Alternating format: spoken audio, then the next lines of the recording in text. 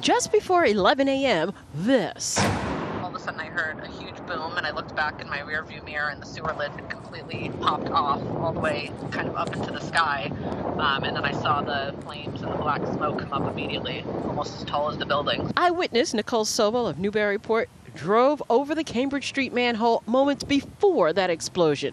She saw the manhole cover fly by and crash into two. Obviously very terrifying and shocking, and I called 911. Eversource on scene ever since. Power out to traffic lights in a Sudbury Street Verizon building.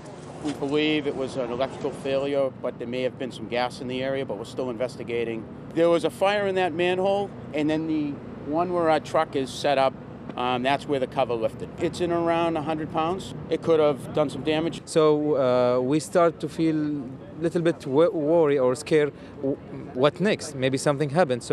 But thanks God, nothing happened. Only this. There was a lot of smoke, black smoke, coming from the manholes. There was a big cloud of gray and black smoke. A faulty secondary low-volt cable will be replaced. Once we finish our investigation, we'll pull a new wire and remake connections sometime this evening.